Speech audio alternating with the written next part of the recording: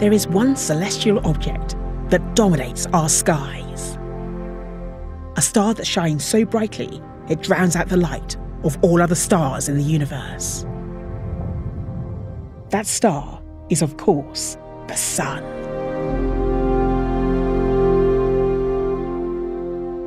We're just past the summer solstice, and here in Britain the sun is above the horizon for 16 hours every day.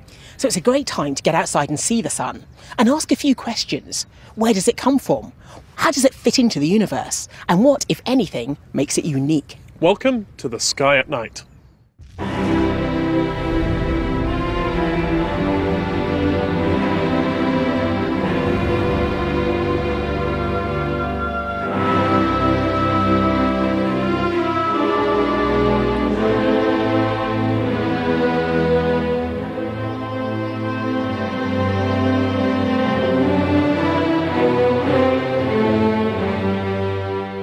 Welcome to the Bayfordbury Observatory, part of the University of Hertfordshire, a place where astronomers are looking at stars similar to our sun. Tonight we're journeying out into the Milky Way in search of a new perspective on our brightest star.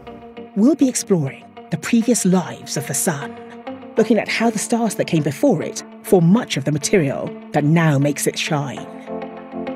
And could life exist here on Earth only because the sun is an unusually quiet star? Also, what is springtime on Mars like? Or midsummer on Venus? Lucie Green tours the solar system to see what seasons are like on other worlds. At almost 90 degrees, the planet is effectively orbiting on its side. Plus, stargazing in the daytime, the treasures of the night sky that you can see even while the sun is up. But first, to the sun itself. Our sun's what's called a yellow dwarf, pretty average as stars go in terms of size and mass, and neither exceptionally hot nor spectacularly cool. And it's now settled into a fairly comfortable middle age.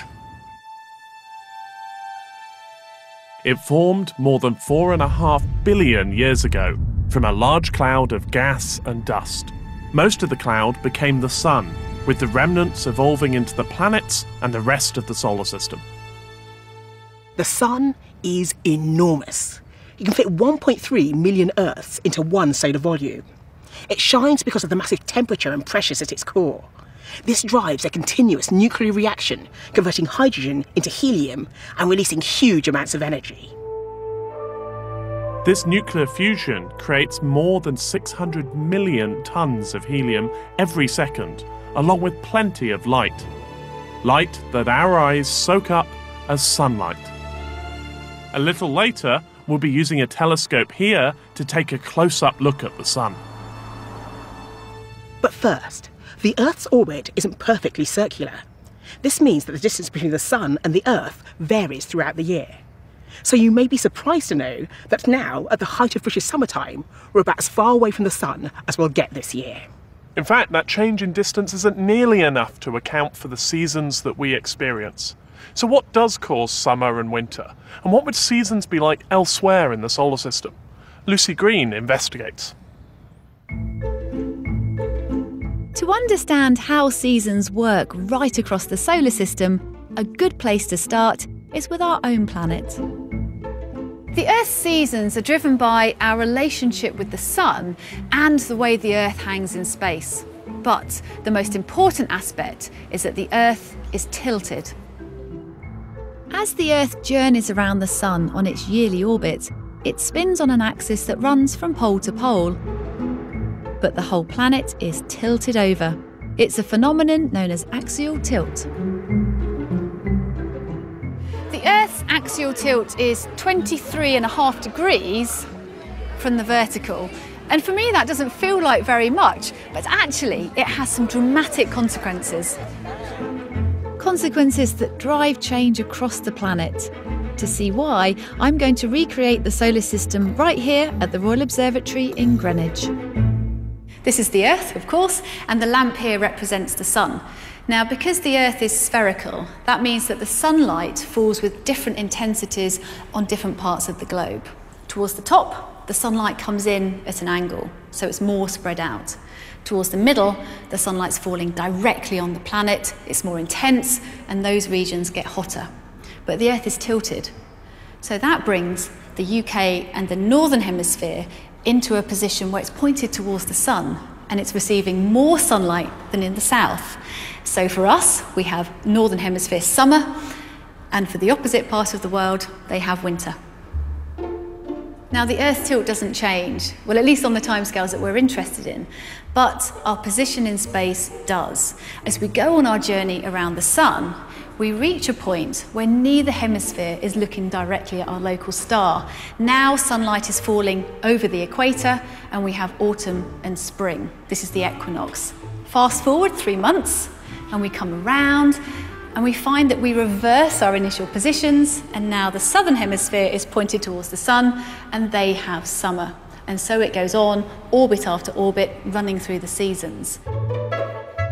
Our tilt and changing seasons have an important effect. They regulate our temperature, stopping any part from getting too hot or too cold. And we've learned that the tilts and the seasons of the other planets in the solar system can be very different to our own, and that leads to some interesting seasons on other worlds. Venus, our next-door neighbour and second planet from the Sun, has virtually no tilt, although, curiously, it rotates backwards. The absence of an axial tilt means that there's always more sunlight falling on the equator on Venus than there is up towards the poles, and that means there is no seasonal variation on this planet. Mars is about 1.5 times further from the Sun than we are, which is part of the reason that temperatures on the red planet rarely get above freezing. But with a tilt of 25 degrees, its seasons should be similar to ours. And indeed, we do see changes. The polar caps shrink and grow, clouds of carbon dioxide form at the poles, and winds pick up, sometimes creating huge dust storms visible from Earth.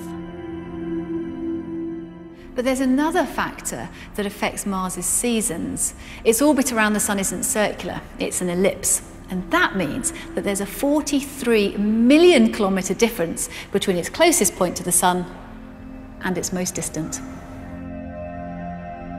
This makes Mars's northern summer longer than the southern summer.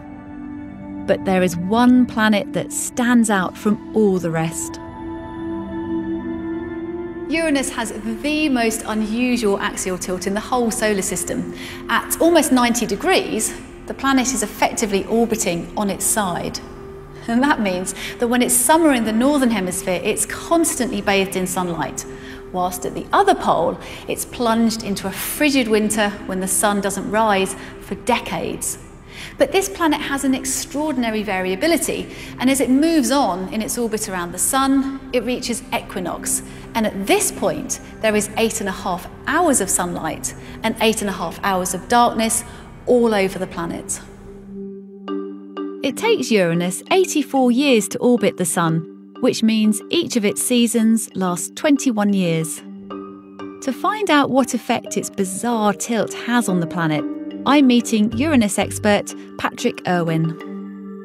Now, Uranus is a very different planet to our own world, isn't it? And the most detailed view we've had of Uranus was with the Voyager 2 flyby in 1986. Now, what were the seasons that were playing out when Voyager 2 got there? At this moment in time, the South Pole was pointed almost entirely towards the Sun, so we're southern summer solstice.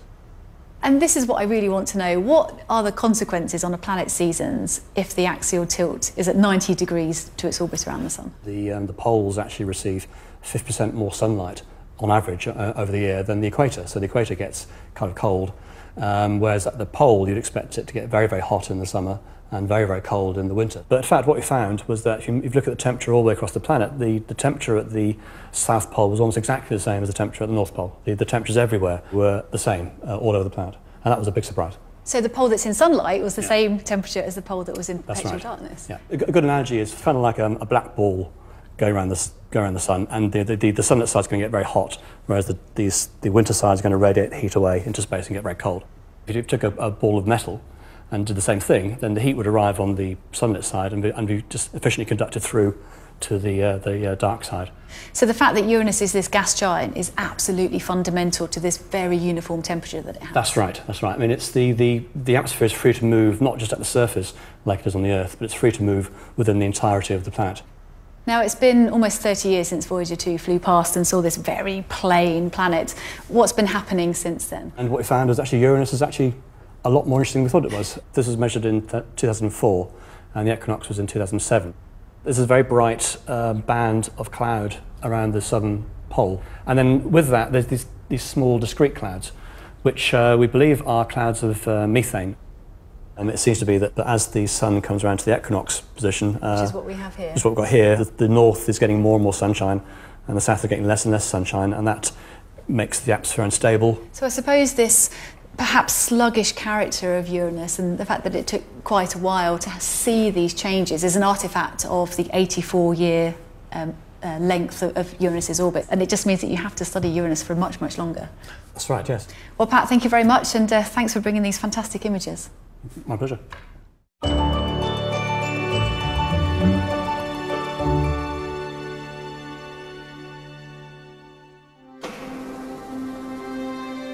Here at Bayford Bree, they have 11 telescopes, and they're run by Mark Galloway. He's going to train one onto the Sun to reveal a familiar feature that we're beginning to see on other stars too: sunspots. How's it looking, Mark? Well, we've got a little bit of cloud, but Ooh. It's looking pretty good. Yes. So quite a bit of turbulence. Yeah, that's just the atmosphere boiling. Like you see in a hot bow during the summer's day. And twinkling stars as well. And twinkling stars, exactly the same effect. So this is an image in a particular part of the spectrum called hydrogen alpha. Oh. And here we can see a pair of sunspots. Sunspots always come in pairs, and they appear as dark spots on the surface. But the interesting feature here, which often associates with sunspot, this is a plage. And this is slightly above the sunspot, and it's a lot hotter, which appears bright in H alpha. So we can see sunspots on our local star, but I assumed it's not possible to see sunspots on other stars because they're too small to get that sort of resolution? Well, most stars no. Okay, but particularly here at Bayford Bree, where we look at very, very small stars called M dwarfs. Now, what we do in those is we do something called photometry.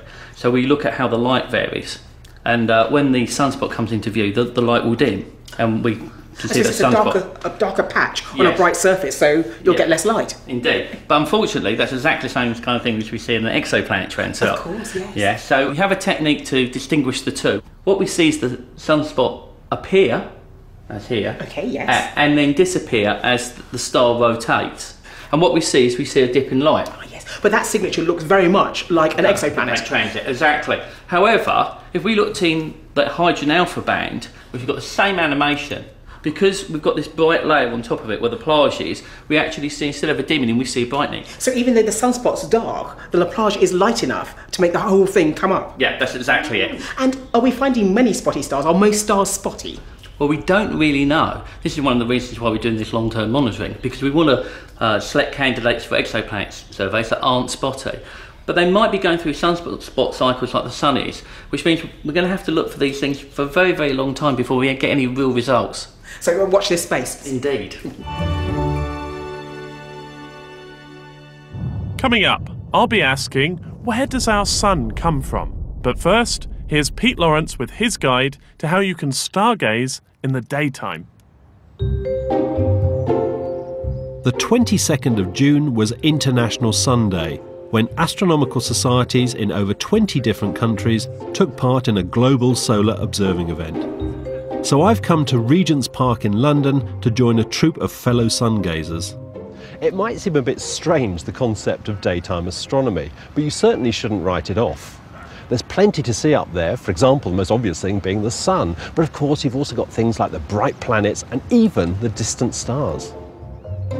When observing during the day, you need to look after your eyes and never look directly at the sun without protective equipment.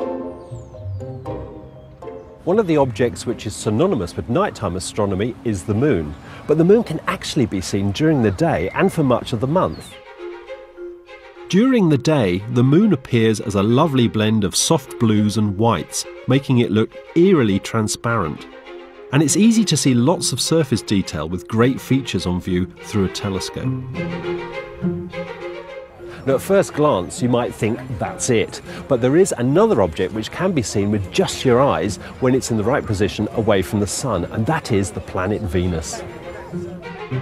Venus is incredibly bright, allowing it to cut through the blue haze of the daytime sky. And depending where it is in its orbit, it can appear at different phases, from a full disk through to a thin crescent. And with a telescope, other worlds can be seen too. Now, sadly, Jupiter is a bit too close to the sun for comfort at the moment, but when it's further away, it is possible to see it even in the daytime sky. And amazingly, it's also possible to see surface features as well.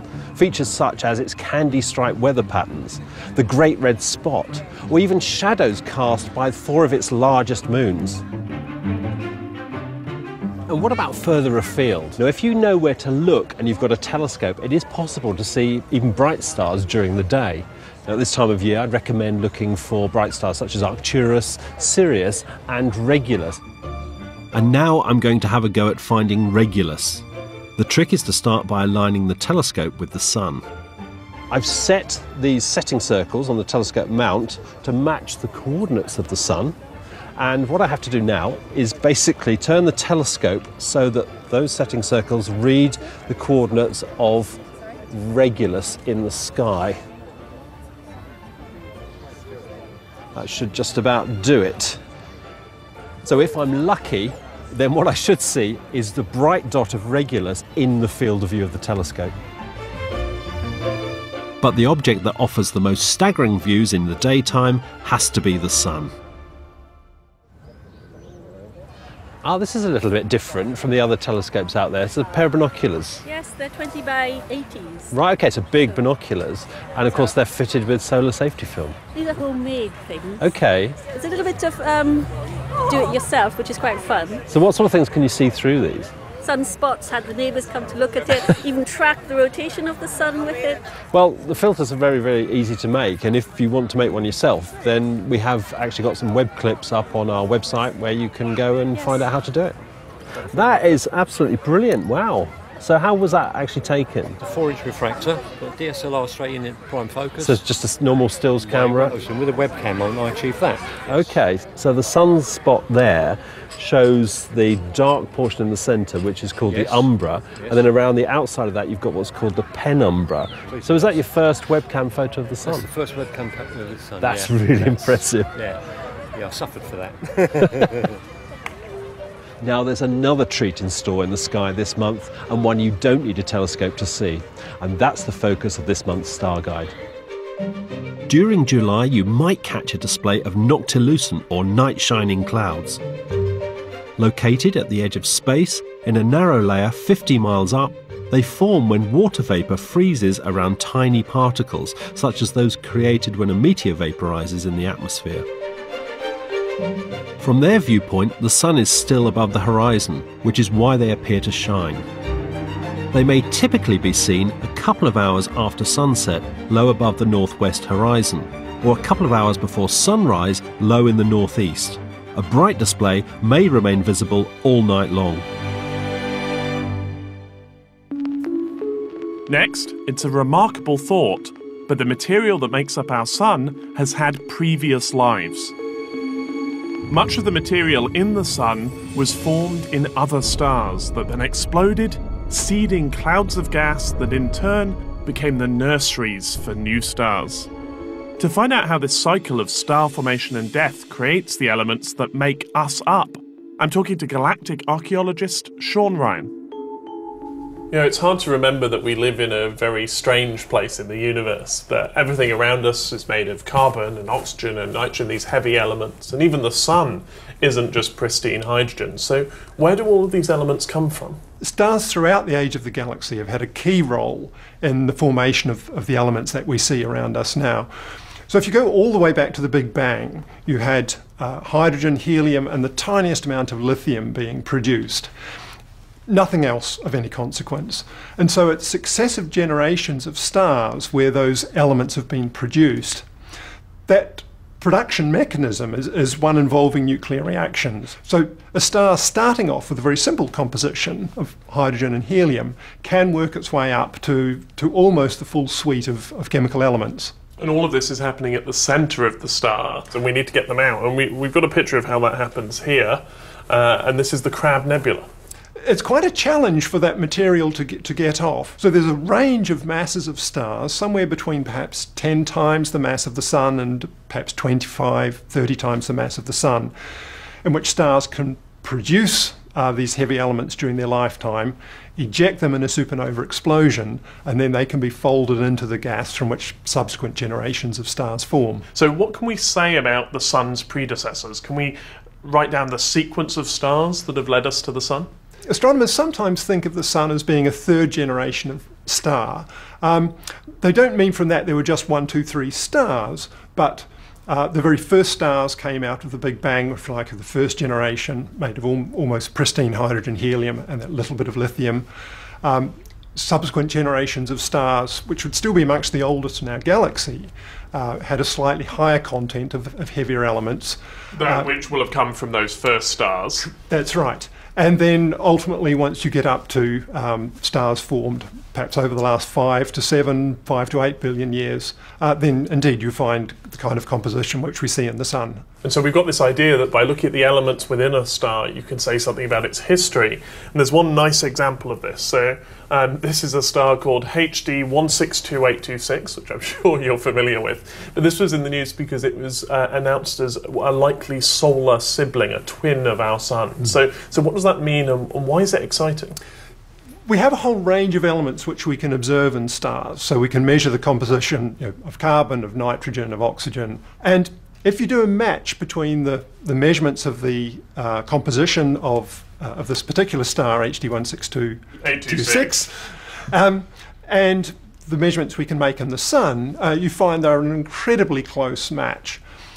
But more than that, this particular star also has the same motion through the galaxy as the Sun does, which suggests that they perhaps formed out of the same gas cloud, therefore giving rise to both the same composition and the same motion through the galaxy.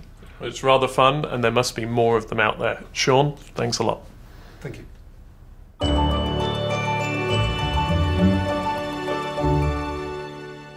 There's been a lot happening in the solar system this month, and so it's time for some astro news. I feel really privileged to have seen one of the transits of Venus.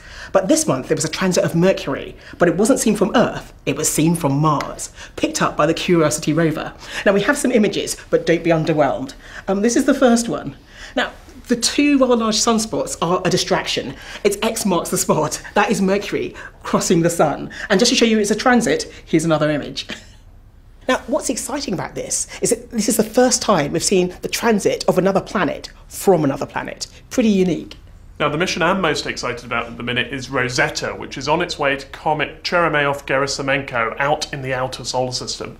It meets the comet in August and then will fly into the inner solar system, landing a probe on the comet's surface in November. So this first image is from April the 30th from Rosetta, and there's the comet. You can see it's this fuzzy blob. It's already showing signs of activity. But if we go to the next image, which was taken on June the 4th, you can see that that activity has ceased. The comet has gone back to a nice quiet state. Yeah, the tail's gone. Exactly, yeah, it doesn't look very cometary at all. So that's good news for Rosetta, which wants it to be nice and quiet when it arrives, so we can watch the comet waking up. But it's also a bit confusing. We're not sure why the comet would have shown activity and then quietened down again. It's these questions that Rosetta will help us answer. But now, back to the Sun. It's often called an average star, but it's the only star that we know of that supports life. So what makes it so special? And what does that mean for the search for life elsewhere in the universe? I'm talking to public astronomer Marek Kukula. Well, one of the interesting things about the Sun is where life does exist. And we generally sort of look for life around other stars in the Goldilocks zone. We've got a sort of a diagram of that here. And this is where we find liquid water. That's right. So this is the range of distances around the Sun where the temperature is just right for water to be liquid. So not so hot that it boils away as a vapour, and not so cold that it freezes into ice.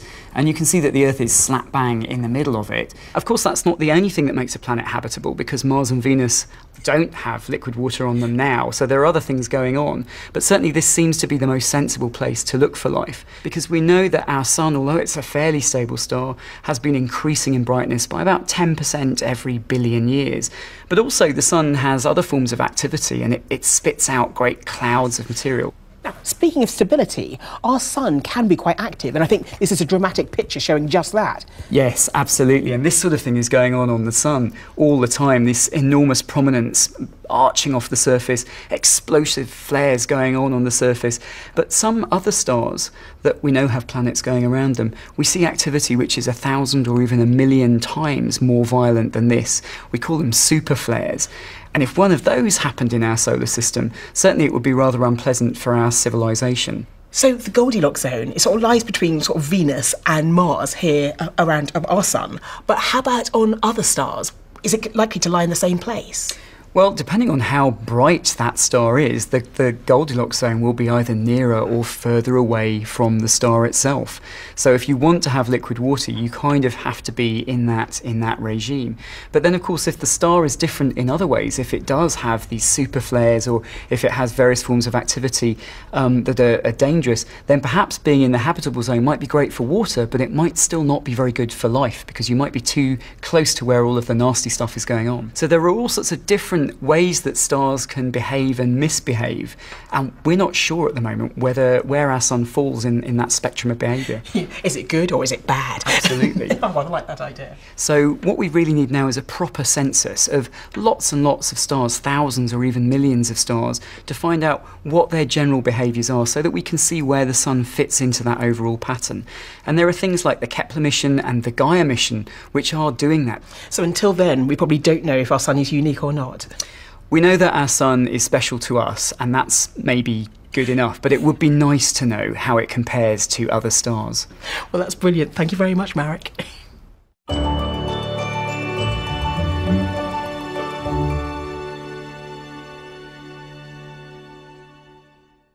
Last month, we asked you to join us on a hunt for asteroids that can collide with our planet. We think we know the position of just 1% of the asteroids that are close to Earth or cross its orbit, and we want your help to change that. We had an unexpected delay in getting the site ready, but it's there now, and you can try and find an asteroid by going to asteroidzoo.org or to the Sky at Night webpage. And when we come back next month, we'll show you what results we've all managed to achieve. But before we go, we've got one last treat. A few months ago, we ran a competition to give one of you the opportunity to select a location to be imaged by the Mars Reconnaissance Orbiter. The winner was John Green, and he chose to image a region of Mars called Habers Chasma. It's this canyon system here, just above the more famous Valles Marianus. And so his image has now been beamed back to Earth from the Mars Reconnaissance Orbiter, and here it is, this stunning view of wind-sculpted features. And so these long, thin ridges, which look good enough to walk along, are the result of the rest of the rock being scoured away by the action of the wind. But whatever they are, it's a beautiful image. It is. I always think of the Martian atmosphere as quite thin compared with Earth, but the fact that it was able to do this is quite amazing. That's it for now. Next month, we'll be looking at Rosetta, the European mission that aims to put a probe on a comet and then follow it as it orbits the sun. It's so exciting that Rosetta, after an 11-year journey, has nearly reached its comet, and we'll bring you some of the first images next month. In the meantime, get outside and get looking up. Good night. And The Sky at Night, How to Read the Solar System BBC book is available now. Here on BBC4 tonight, though, we have a world movie premiere for you. Based on a true story, a woman gets a tantalising glimpse of another world in Swedish drama Everlasting Moments next.